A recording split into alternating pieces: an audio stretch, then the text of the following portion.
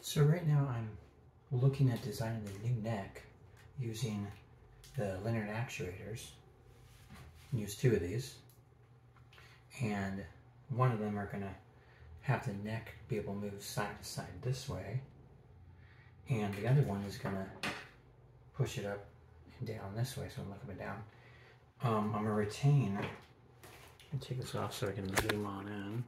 You can see this. You can see in there. I'm going to retain one of these gears, which was used on the three servos, or no, not servos, I mean stepper motors.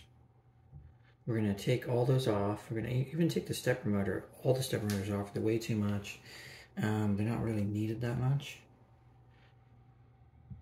And we're going to use probably just a servo to move this top one. You can see where my finger's pointing, which will twist this right here to move the head side to side.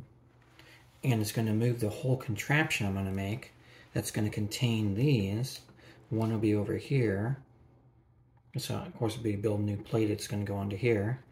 And now be able to tilt side to side that way. And the other one will be in probably the back of the head.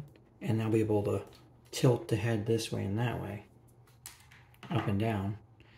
So the one servo that's going to be on there is going to just move this top gear, which should be able to move that just fine, because I mean it does have these little